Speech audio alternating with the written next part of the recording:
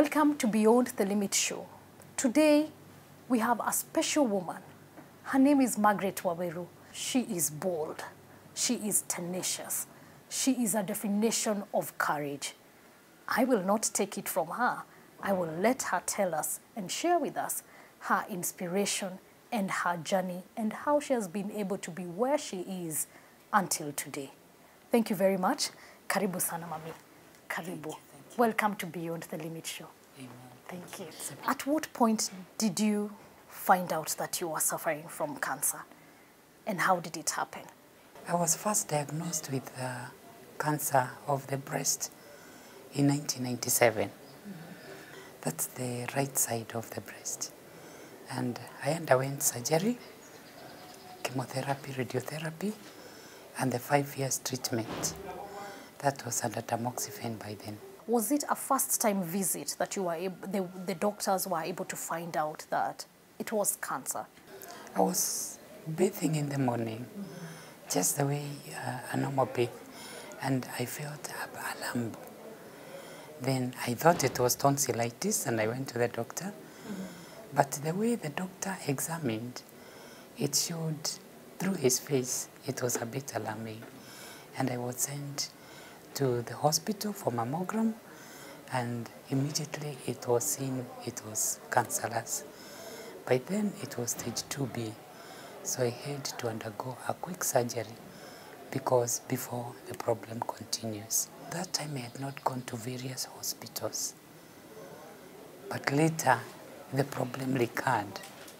It recurred on the left side, and it came in a big way, where I started coughing throughout, continuous coughing day and night, a lot of pain on the right side, particularly the eye. On the left side, we used to sleep with soaking the towel so that it reduces the pain. I used to take high dosage of painkillers, and I had gone to various hospitals. I was counting the hospitals I had attended were like 11 doctors. How has it affected you, number one, emotionally, physically, and for your family, financially? How has it been? It has been tough. Surely it has been tough because if you're given the treatment for cancer, it takes all what you have. I remember a time when we were healthy. We were farmers. We used to take our chicken to various places. We used to take our milk to the daily organizations. And all this was swept off by the treatment. Today we don't have all that. And so survival becomes very, very tough.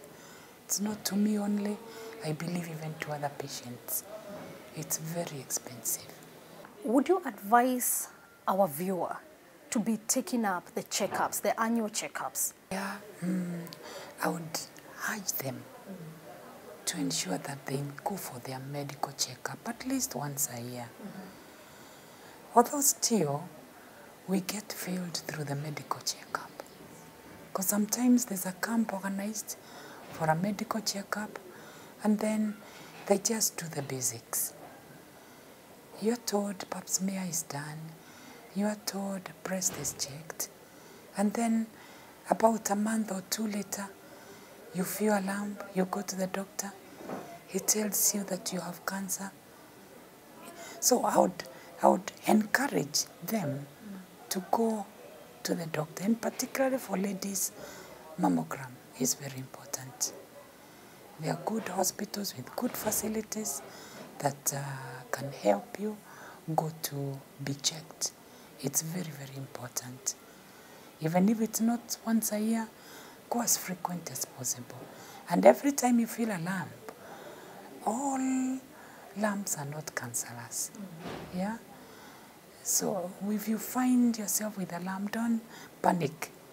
Just go be seen, tested. It might not even be cancerous. It is true that many patients are being misdiagnosed. You take the wrong medication, it harms your body, and you know, there's nothing you can do. Because, you know, now my journey to India, when I went there, a lot of problems were seen. I didn't know. When I underwent the PET scan in India, and it showed the lung had cancer, the diaphragm had cancer, the neck, the throat, the breast on the other side. All these were not seen in Kenya. At what point did the idea for the support group, the cancer support group, come? When I first went to radiotherapy in Kenyatta, and I would see a lot of patients suffering with the different stages of problems. Then I was just doing my counseling like that. At time I used to work in Kikuyu Mission Hospital, and I used to wake up very early, go bed to bed before I start work, and give comfort to the patients. Until now, when I went to India and was diagnosed with stage 4 of cancer, and I said, Lord, when I get back, and I will start a support group. How would you say you, as a member of the cancer support group, have benefited, and also how has your larger family benefited from it? These are many patients who are ailing, where we meet once a month, we comfort one another, we give our experience, and life continues. What are the difference that the support, the Africa Cancer Support Group is making to the survivors that are in it? You don't go to see a patient bare hand. And so what we decided is for us to get the kit to buy that fruit to the patient, or sometimes buy drugs to that patient, we decided to print some T-shirts where we sell the T-shirts at 1,000 shillings. So every person who buys the T-shirt at 1,000 shillings, it's one way of preaching the gospel. You may not be able to walk to where the patient is, but while you are seated in the office and you have already bought the T-shirt, you have done the walking. You have given hope to that patient. Do cancer patients also go through stigma? They see like the cancer patient, you know, it's like it's an omen, or maybe it's a curse. And so you may not be accepted in the house or by the community because you are a cursed family. The patients undergo trauma. Others is the finance part. It can also cause stigma because you keep disturbing the community. I was diagnosed with this. Can we do a fundraiser? Other people are not ready for that. The stigma on the side of finances. If you're not able and you continue, you rely on the community, they'll get fed up with you because they'll call you a borrower. Every time you have a problem, you're required this type of surgery, you are required this type of PET scan, you're not able, you need their pockets. Some of them get fed up with you and they call you a borrower. And for how long are you going to borrow? That one puts you down. Others is the case of employment. A cancer patient, say like she's undergoing chemotherapy. After every 3 weeks, chemotherapy. Every 3 weeks, so you have to borrow permission from your workplace. Some employers get fed up with these permissions of patients. Of course, that one, it puts you down. There are 1,001 reasons, or so many that causes stigma. But God gives these patients the grace. What would you expect from the larger society, our community, our government?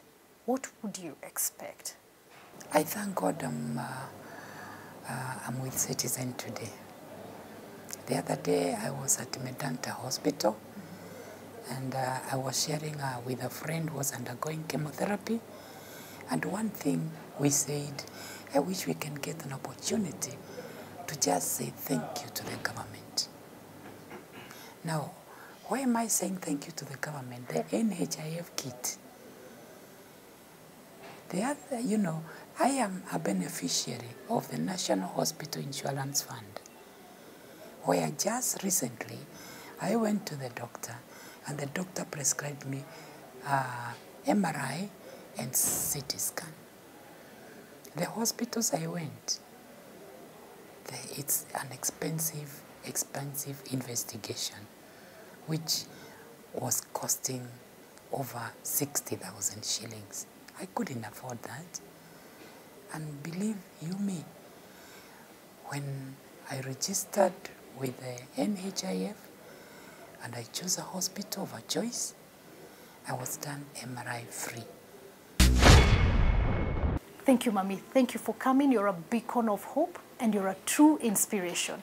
That has been Beyond the Limit Show with Margaret Waweru, who is here to encourage us and share with us her journey of what she has been through, together with her family and friends that have really seen her through her journey, surviving cancer, lived free for some time, then again in 2010, and she's still fighting on. She's a fighter. She's my namesake. She's a fighter. I've never seen a Margaret that does not fight.